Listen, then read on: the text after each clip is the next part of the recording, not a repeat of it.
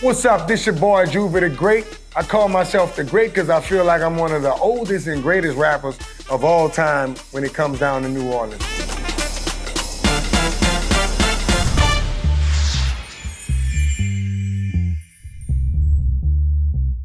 I think hip-hop and sports always have been kind of hand in hand.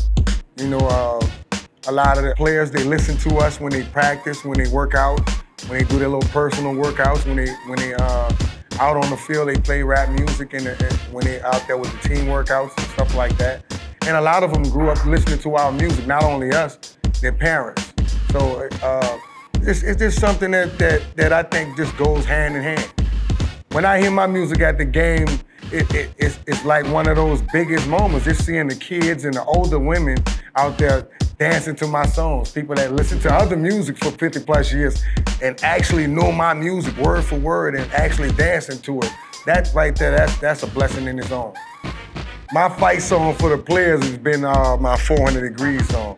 I think that song kind of like it does for me, it do the same thing for the players, right? Play this song, start pumping up, you hear that music, they start amping up, you know, hopefully the first thing that happens, if we get in the ball, it's a run back. If they get in the ball, it's a sack or whatever, you know? I think my songs sometimes influence that. You know, my songs, I have some of them songs that'll start off a fight. You know, if you don't want to be listening to Juvie on a back street. And I think my songs have that kind of effect on the players because they be ready to go to war. They be ready to go to war every week.